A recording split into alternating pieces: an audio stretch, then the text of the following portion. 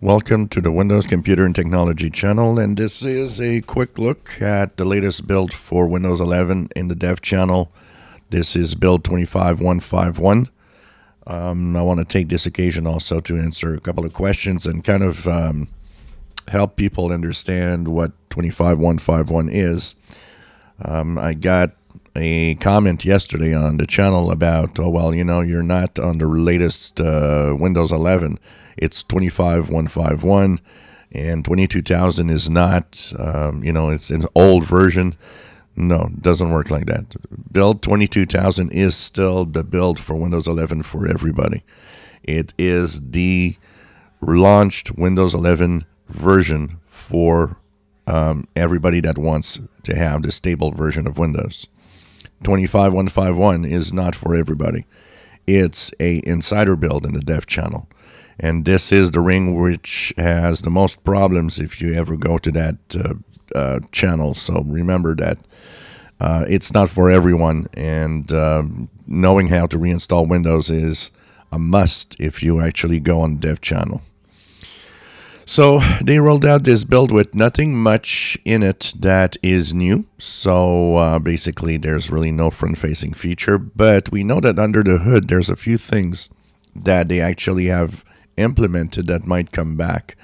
One of them is that they had redesigned the Open with dialog box, and then they rolled it back and put the Open with regular box that we had in the past, or even on Windows 10. Now, apparently, they're going to reintroduce it slowly to the different insiders. So at some point, it's going to show up. Now, there are ways to actually get this if you wish, using a tool, but I rather kind of just go with the flow of what's in the builds that we actually have.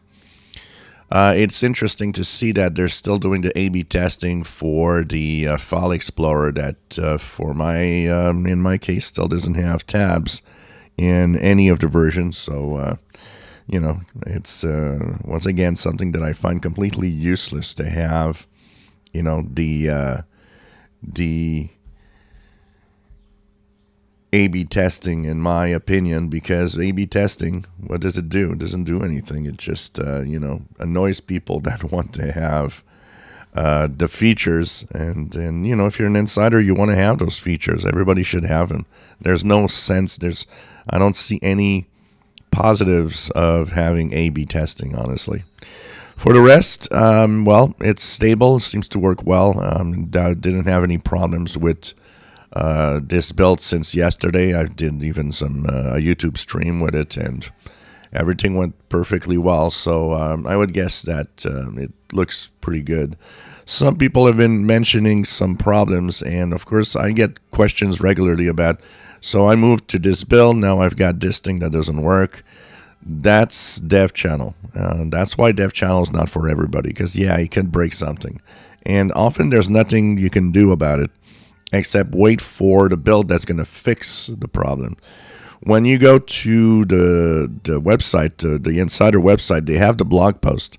In the blog post at the bottom, after they talk about the bug fixes and so on, or the new features, they also have a full list of known issues. So that's important to check. Is that problem you're having a known issue on the build? I'm going to share the link actually to the blog post in this video. So just look at the description below. You'll see the link. It's going to bring you to the full description of what they changed, what they did, and of course the known issues that are in the dev channel build.